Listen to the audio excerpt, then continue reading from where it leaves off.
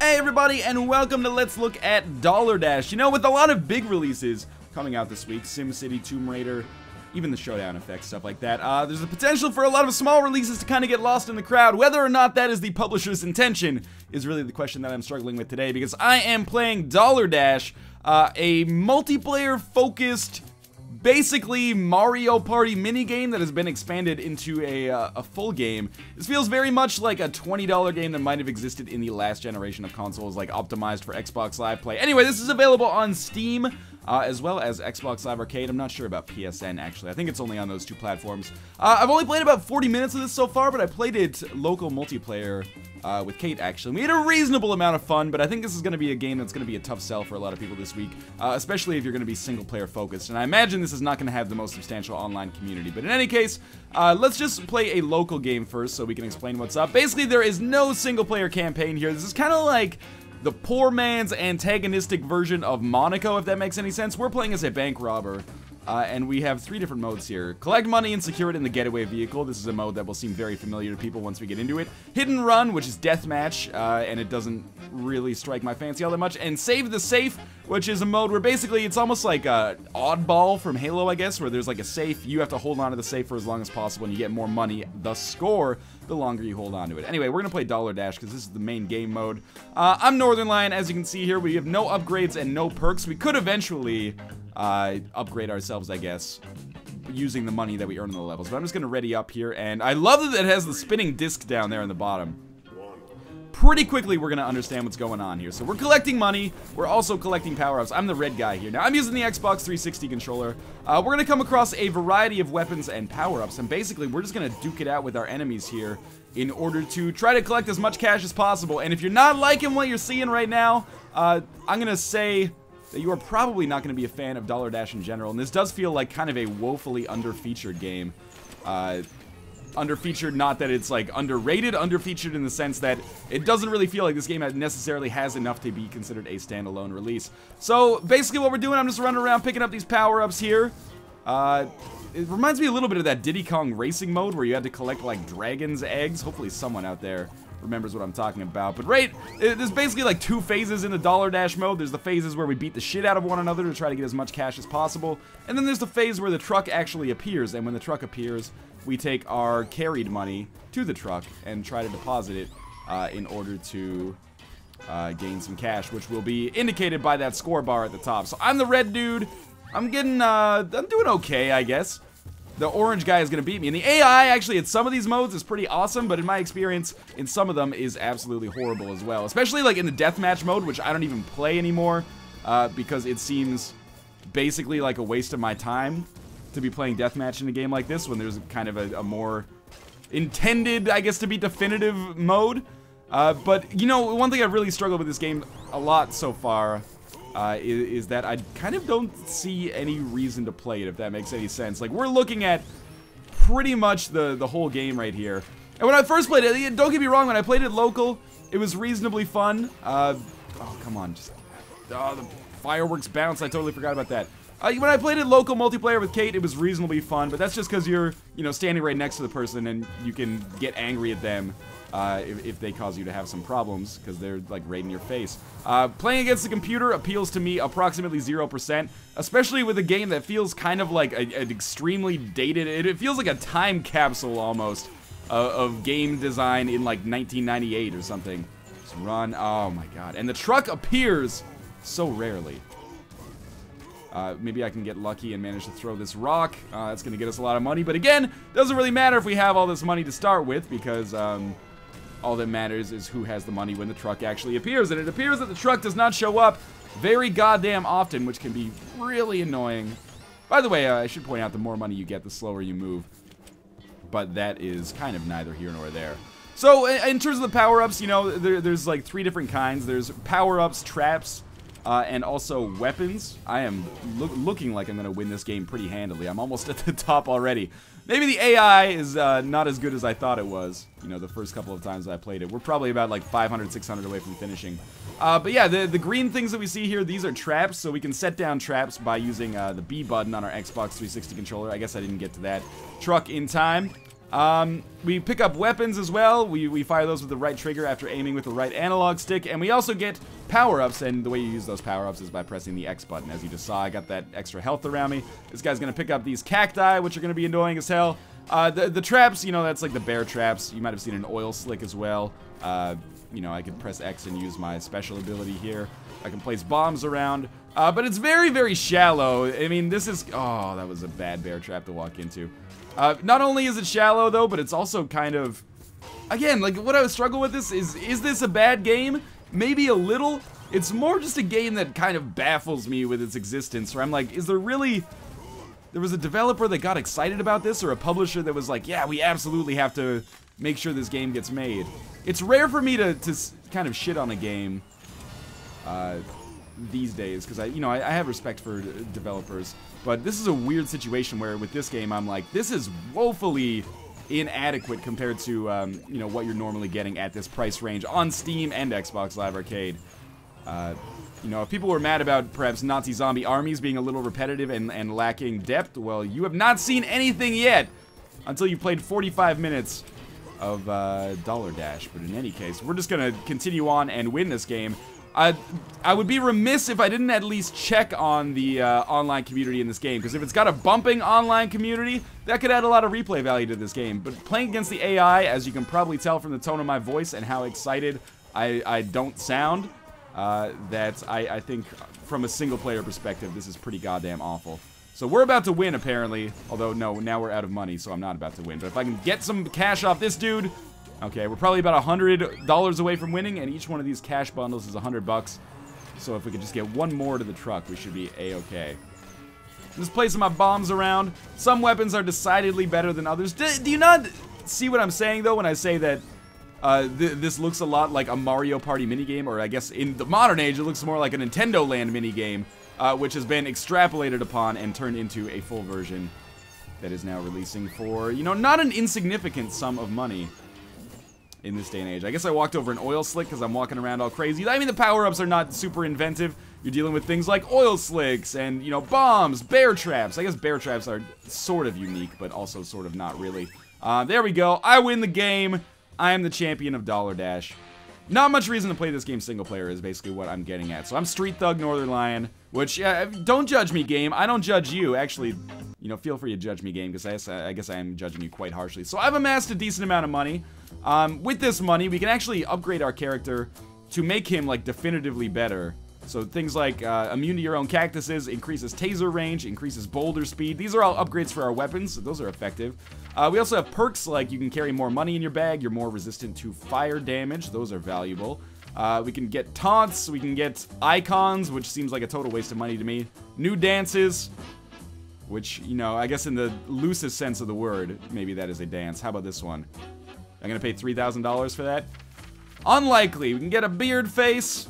It's beard face. You know, glasses, Jason mask, hats, and whatnot. Doesn't really appeal to me all that much. You know, if you want to get crazy character customization this week, I would probably go with something like the Showdown Effect, which is actually a, you know, excellent multiplayer game in its own right, as opposed to something like this, which is derivative and not all that fun, in my opinion.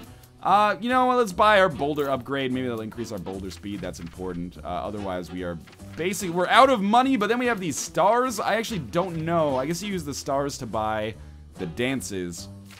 It's a little weird to me, but in any case, there's downloadable content, but I don't think there's any available right now. Let's check and see if there's a match online. Maybe we can just search for a quick match of Dollar Dash. And it looks like I actually, well, just me. Yes, I will go with Boulder Plus. You know, there's a variety of maps in the game, and one thing I will say that's kind of cool about the game is that you can have a Super Smash Bros. Style, like, custom weapon set if you so choose. So let's say, you know, you think that boulders are all of a sudden not all that fun, or, you know, bear traps are annoying you. You could adjust this as you see fit. It doesn't necessarily have rule sets like, you know, one-hit kill, insta-jib, stuff like that. But, you know, if you wanted to, you could play, like, pure snowball fight or something like that. And maybe that would be fun. But it's super shitty that appears there's nobody online right now. I also love the disc spinning icon, which makes me think that maybe this game was in development as like a disc-based game in 2008, and then something went horribly, horribly wrong, and they're like, fuck it, just release the code on Steam and Xbox Live Arcade, it's good enough. We'll recoup some of our investment. I think this will open the Steam browser, so I don't want to click on that necessarily right now. Let's check out the leaderboards. Maybe this will tell us how many people are playing this game right now. Apparently, I'm 10th in the world, and there's total entries 62. This is very strange for me. It's like a fucking ghost town, man. Oh, there we go. Okay, we got people on there right now. So, there's 62 people that have played Dollar Dash. I am apparently in 10th place overall with about a half-hour of play. I'm catching up. In one more episode, or sorry, one more game, I could probably pass the Dollar Dash Steam account. So it's a little bit probably telling about the state of the online community in this game, that this has been, you know, pre-released for a while, and, you know, press has had access for a while. I used air quotes when I said press, because I don't necessarily consider myself press, but, you know, I've had access to this game for like a week. And now that it is officially out, there's only about 62 people playing it. But if you want to look on the bright side, I'm pretty sure even if this game has always online DRM, which I guess it sort of does via Steam, servers are probably not going to be super crowded, so you shouldn't have crazy queue times, although you will have crazy queue times just to find a match, apparently. Let's again just look for a quick match of Dollar Dash, and we're just going to create our own. So, I mean, it's a very short video so far. Let's create an, oh, I didn't mean to do this. No, now we can at least see a server list. Maybe someone's oh my god, somebody's playing. It's Dollar Dash. Oh, now I feel bad because I was saying bad things about them. Do we have open mic here? I certainly hope not. Let's view our settings here. I don't think we do, so that's good. I guess I'll roll no upgrade because these guys are also rolling no upgrade, and we'll ready up. This is a little embarrassing for me to be saying such negative things about the game while the developer is actually in our game right now. But it's okay, we'll get a chance to see the online mode here, which is kind of cool. I'm pretty sure this is the just pure deathmatch mode, which is actually like the weakest mode that I've experienced so far. I have no idea what this bird does. Let's actually try. I've got like Ipecac here with poison shots, as you can see. I'm gonna see if I could beat the developers. That would be awesome for me. I think they're the green ones. They were wearing like that Ben Franklin hat. Oh, that's not a Ben Franklin hat at all. Just one more hit might be enough. Yes, there's 500 gold for us. I think you get more gold depending on what... They're blue, okay. Depending on what weapon you actually hit them with. So, you know, I'm thinking the Dollar Dash guys are probably going to have a distinct advantage. Let's pick up this fire extinguisher. Oh, I like the fire extinguisher as a weapon, actually. Although I did just get killed. I'm somehow still in first place, which strikes me as a little bit crazy. Let's create some fire. Did I kill that dude? It looked like I killed that dude. And the fire extinguisher is basically like using a flamethrower in any other game. It's easy enough to take enemies out. And I can turn invisible sometimes. And by doing so, hopefully my game will not freeze. Did I kill somebody there? A lot of the time when I play this game, I don't know how I'm doing kind of well, but I have like a 100% undefeated streak against Kate. So apparently maybe I'm just the king of Diner Dash. At least that's my expectation so far. Can we actually kill the Diner Dashers? We can put some fire around them. That's going to piss them off at least. Oh, that was a good hit. One more maybe? Several more? Alright, I hit myself with the fireworks, which is something that can indeed happen. I don't even know where I am anymore. I'm the footsteps. Okay, there we go. I am the one who knocks. I don't even know. Come at me, Diner Dash developers. Step into my... Yeah, hit yourself. Step into my bear trap. And go fuck yourself. He's so effing dead. There we go. We got $500 for killing the Diner Dash developers. Feels good, man. Let's strap him in the corner and do it again. Oh. I'm not gonna lie. It feels kind of good. I just blew myself up with that explosive barrel, apparently. I really like the fire extinguisher weapon. It seems to work pretty quickly. Oh, he's gonna get me with those cactuses. In all likelihood, punch him to death. Punch him to death. He's not gonna be able to hit me because, oh, turn invisible. And then run away. Get this. We got the jello. I can get the bear traps. And maybe we can get lucky just setting some bear traps around me to do some damage to these guys. I'm just, like, the punch seems super ineffective to the other weapons, which is probably by design. Come at me, Diner Dash devs. I got another 500 bucks. I'm probably one of the greatest Diner Dash players in the world. That's what I have to say about that. So I've turned invisible. I've healed myself. And now the Diner Dash developers are going to see what true pain feels like. If I could just get like 2 more punches. I didn't get that one, unfortunately. But that's okay. It's me in red, believe it or not.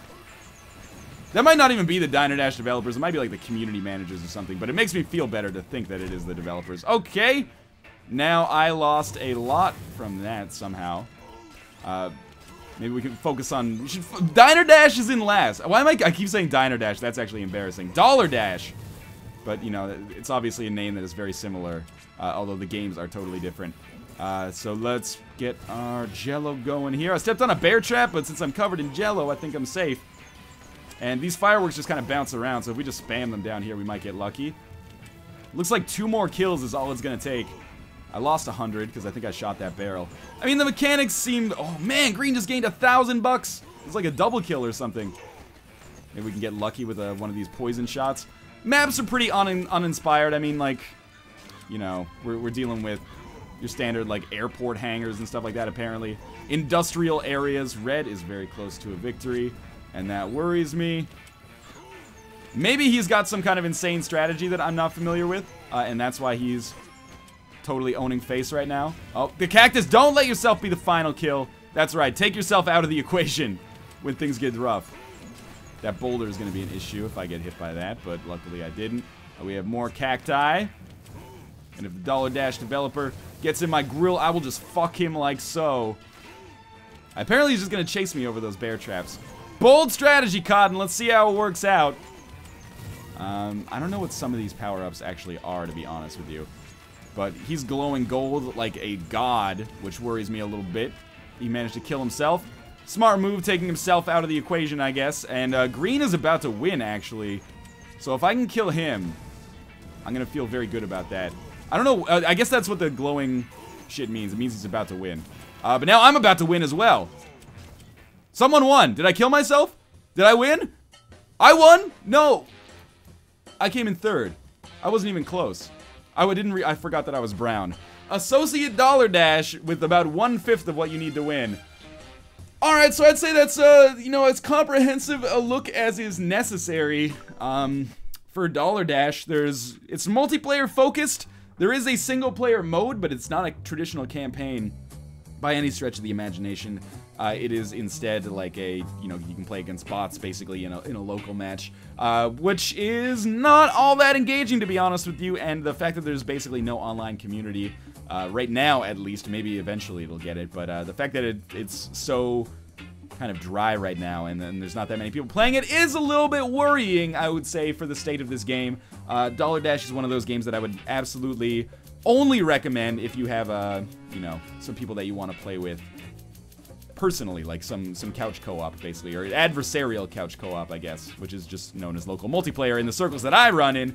It's available on Xbox Live and PC via Steam as well. You know, it's a tough sell. I definitely would not recommend it. I believe that it is going for $15, but it might be $10 if I am mistaken. In any case, with that money, there's a lot of other stuff that you could absolutely, you know, probably invest it in and get a lot more rewards out of. It's not absolutely horrible. It's not broken. It works. It's just not all that fun, unfortunately. And unfortunately, you know, for the developers and publisher, that's not going to be nearly enough to guarantee many sales, at least as a result of this video.